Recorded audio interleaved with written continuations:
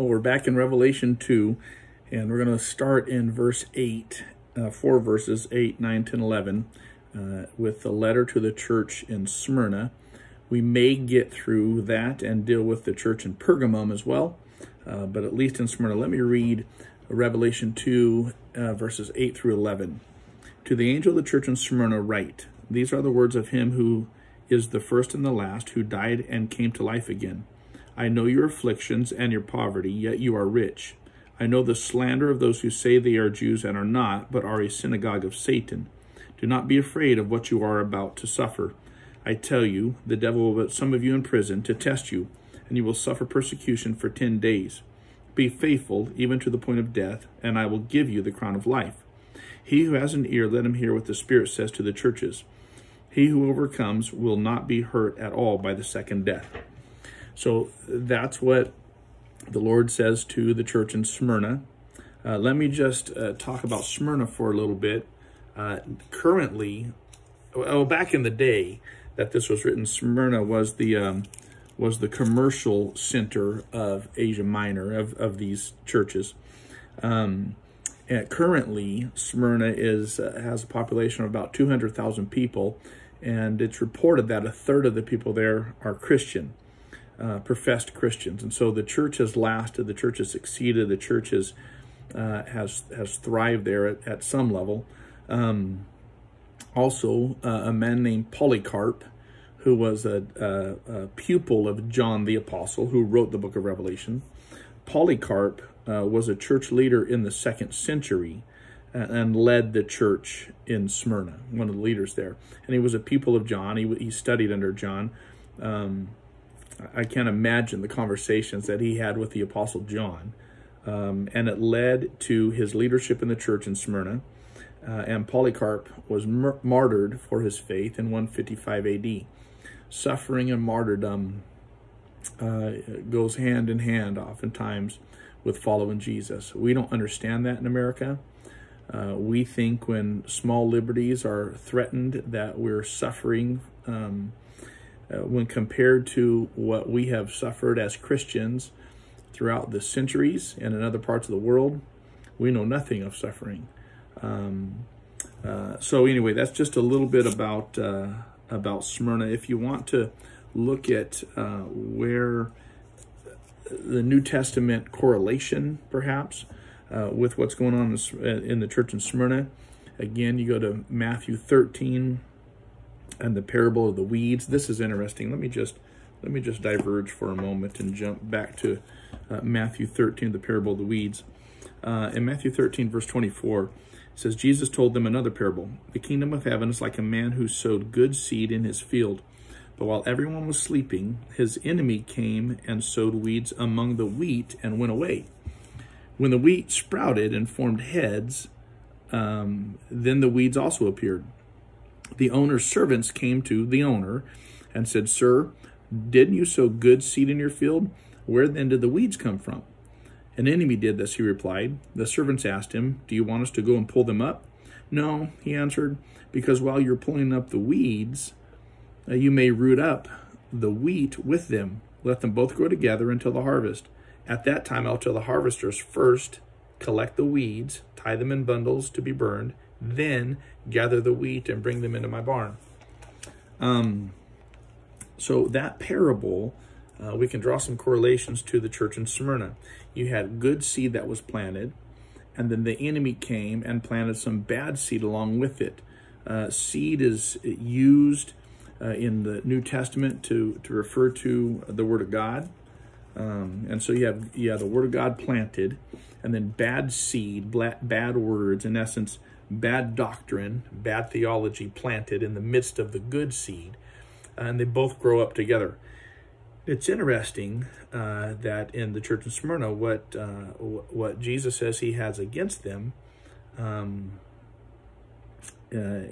is that, well, one of the things they do well is they don't tolerate the slander of those who say they are Jews and aren't, but they're really they're the synagogue of Satan. Jesus knew that this was amongst them. This was a part of what was going on in their church. when the Bible says there that they say they're Jews, but they're not, they're the synagogue of Satan, that is likely a reference to those who were coming into the church and professing the need to not just be Jesus followers, but to be good Jews. And so you had good seed, love Jesus. You had bad seed, be a Jew. It's the same thing that the church had already dealt with in Acts 15 of the Council of Jerusalem. What did Gentiles have to do to truly be followers of Jesus? How much Jew did they have to become? Do they have to get circumcised? Do they have to obey the dietary laws? Do they have to do all of these things, all of these works? And many would say that in Matthew 13, the good seed is the gospel of grace, faith alone. The bad seed is works. It's the same thing we still struggle with today.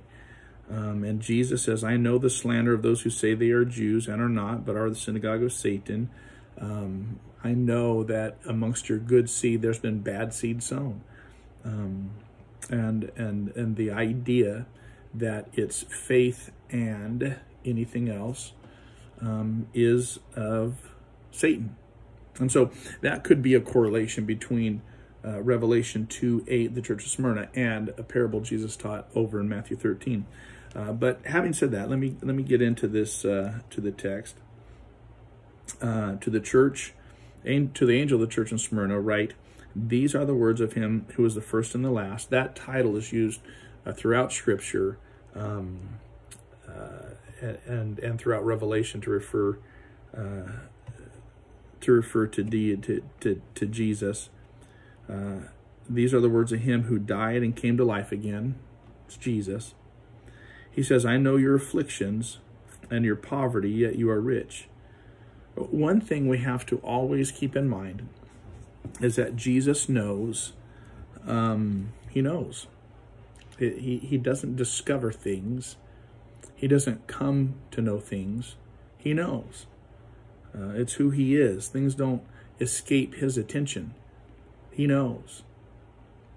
When we pray, it's not a prayer of information. We ought not pray, God, and then explain everything that we want to talk to him about. He knows. And that's comforting. It's comforting that we have an all-knowing God, not just all-knowing like he knows where everything started, how it started, because he started. He knows our current situation. He knows our current needs. He knows our current obligations. He knows our current situations. He knows. He knows. And so we don't have to go to him trying to convince him of what our situation is. He already knows.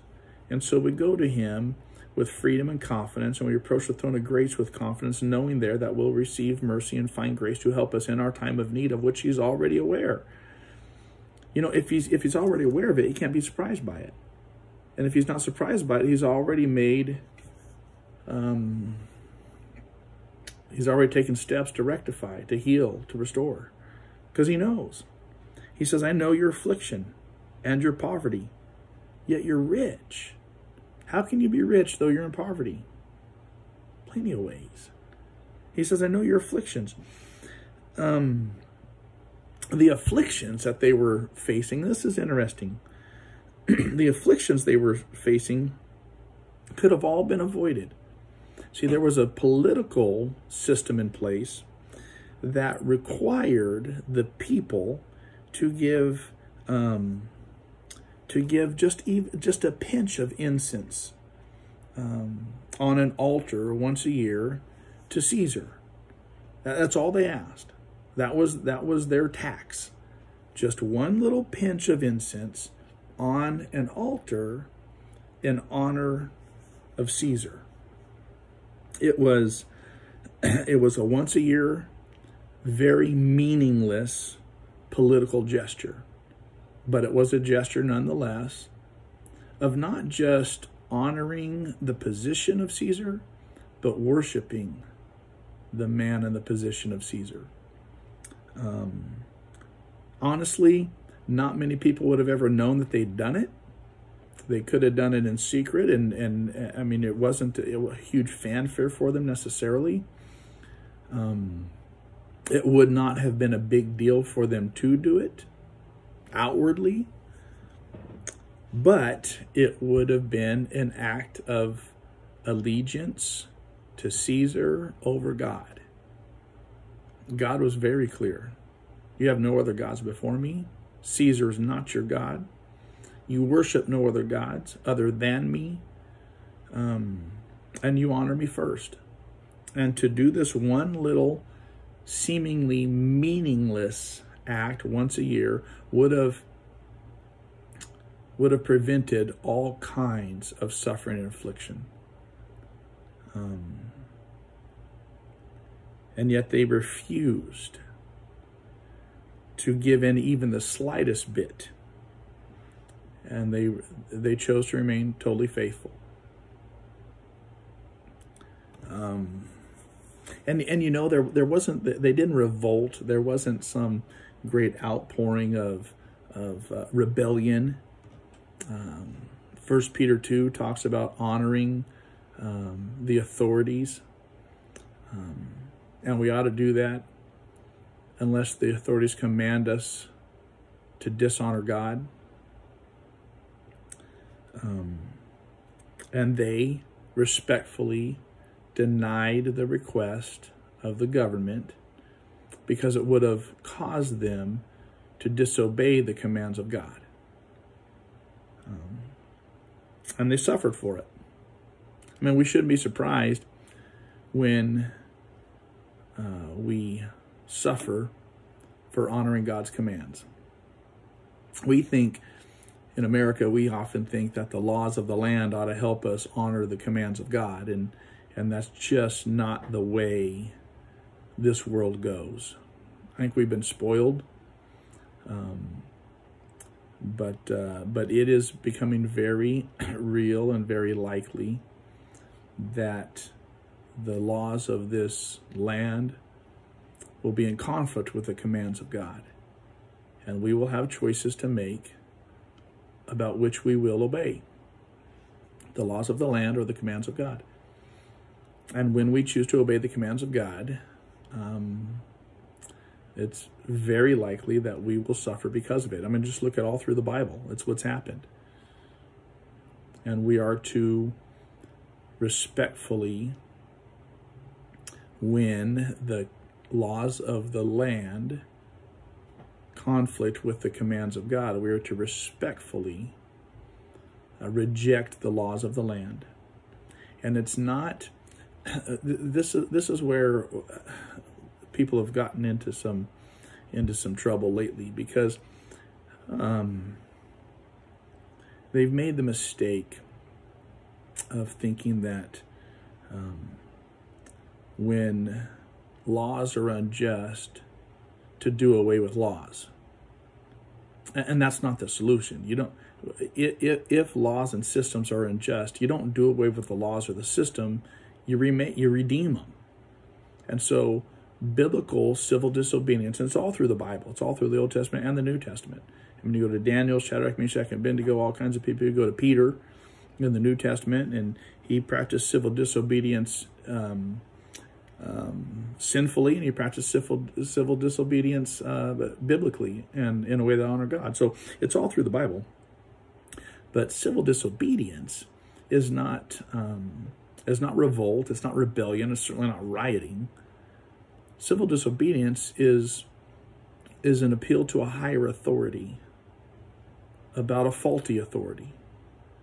And so what they're doing in Revelation 2 in Smyrna is they're practicing civil disobedience and appealing to the higher authority of God over a faulty authority of Caesar. Not in rioting, not in rebellion, but just in an honoring of the higher authority that is God over their lives. And as a result, as will happen with us, they're suffering because of it. And Jesus says, I know that. And he goes on. He says, I know the slander of those who say they're Jews and are not, but are the synagogue of Satan. We talked about that. that there was good seed sown amongst them, and then the people, the synagogue of Satan, the teachers of the evil one, who comes in and says, no, it's not just grace, it's grace and works. And Jesus tells them in verse 10, don't be afraid of them. Don't be afraid of what you're about to suffer. And so Jesus says, I'm going to protect you from suffering. He didn't say that. He says you're going to suffer. And, and this is something we have to understand too, that Jesus suffered. He's our model. And if we're going to follow him, we're going to suffer. I mean, that's one of the things Paul prayed. He said, I want you to pray for me, all these things. And he said that I may know the share in the sufferings of Christ. Can you imagine praying that you would share in the sufferings of Christ? And so that's part of who we are as Christians. And unless we're ready for it, we'll be rocked by it when it happens. Don't be afraid about what you're about to suffer. It says, I tell you that the devil will put some of you in prison to test you, and you will suffer persecution for 10 days. What? 10 days? Well, some say that's not necessarily like 10 24-hour periods. If you go over to Revelation 13:7, and this is what was to come. Revelation 13:7 says, he was given power to make war against the saints and to conquer them. Now, this is talking about the first beast. So Revelation 13, talking about the first beast that will come. He says, actually, let me just start in verse 5. The beast was given a mouth to utter proud words and blasphemies, to exercise his authority for 42 months. And so he's going to be in authority for 42 months. Figure out what that is. He opened his mouth to blaspheme God and to slander his name and his dwelling place and those who live in heaven. He was given power to make war against the saints and to conquer them. And he was given authority over every tribe, people, language, and nation. And so the beast will have power over God's people for a time period. Let's be clear, though, that this time period, and some would say that in Revelation 2, these 10 days may be referring to this time where the first beast has authority over God's people. But let's be very clear, though the first beast in Revelation 13, and we'll get there in the weeks to come, has power to make war with Christians, and we will suffer. This is not suffering God's wrath at the tribulation. Revelation talks not just about the suffering that will take place of Christians by the beast or Antichrist. It also talks about the suffering, and there's much about this type of suffering that comes from God on people who are not his.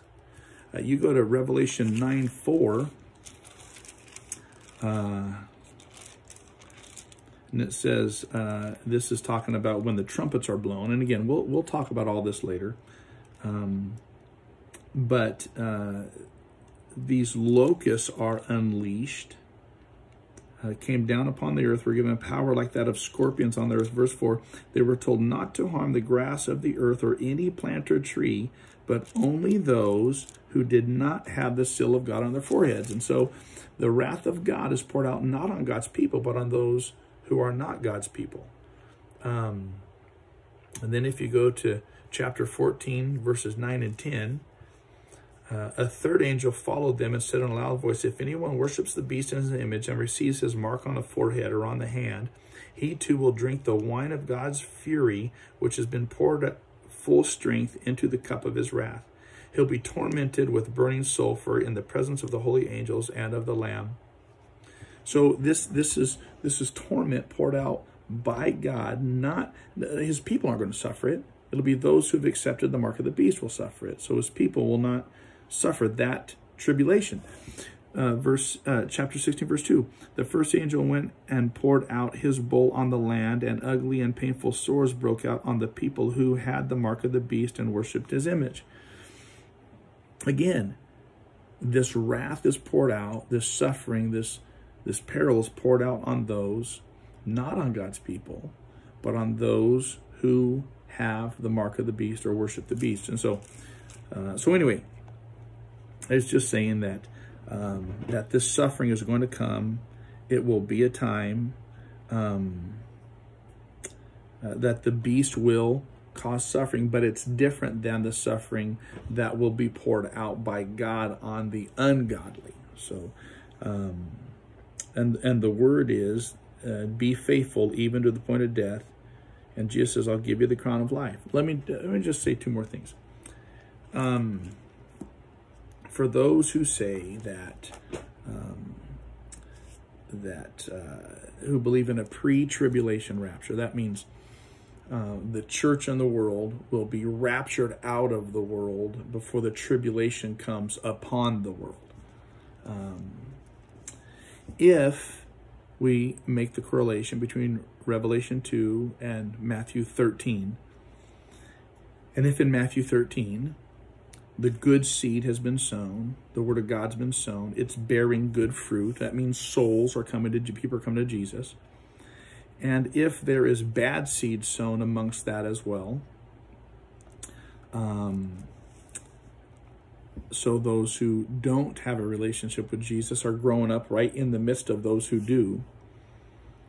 If it was clear that everything in Scripture was pre-tribulation rapture, it doesn't make sense necessarily that the owner of the field and the wheat, God, Jesus, would say to his servants, leave both the weeds and the wheat alone.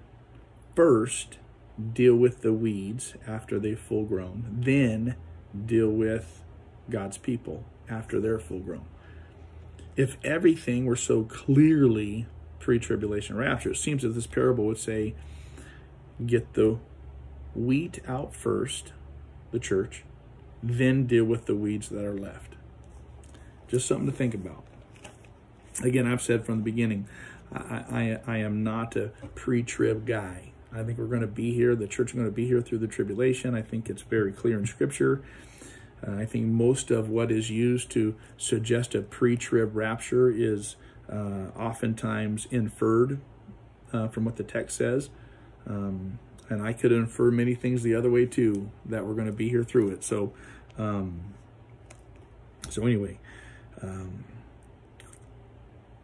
Jesus says in verse 10 here, just be faithful, even to the point of death. Yes, it'll come to that for some of you. He says, and I'll give you the crown of life. The crown of life, it was a way of putting in contrast the crown of Smyrna. At the temples around the mountain of Zeus were known as the crown of Smyrna.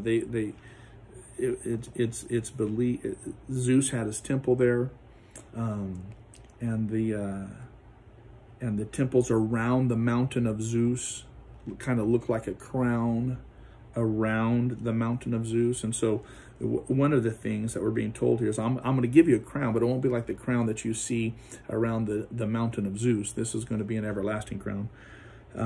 Verse 11, he who has an ear, let him hear what the Spirit says to the churches. He who overcomes will not be hurt at all by the second death. What's the second death? The second death is the final judgment. It's the lake of fire. It's the eternal separation from God. It's eternal death. And he says, if you overcome, you'll still experience the first death. I mean, you're going to physically die one day, but you'll have nothing to worry about the second death. Eternal life, eternal crown, it's yours. See, I think oftentimes when we feel as though the totality of life is on this earth, there's a lot to worry about. And there's a lot of uncertainty, there's a lot of fear.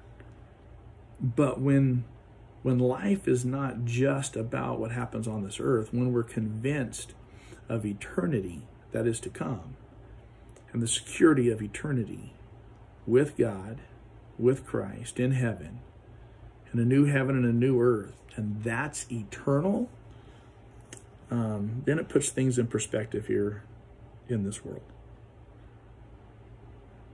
So be faithful. Be faithful. I wish we could get to the church in Pergamum. And I may in my Bible study tonight and have to make another video about it for our online Bible study people. But it's going to get pretty. Church in Pergamum, there's a lot to talk about Church in Pergamum. It's going to be fun to talk about that. But anyway, that is Revelation 2, 8 through 11, the church in Smyrna. I hope it's encouraging to you. Stay faithful.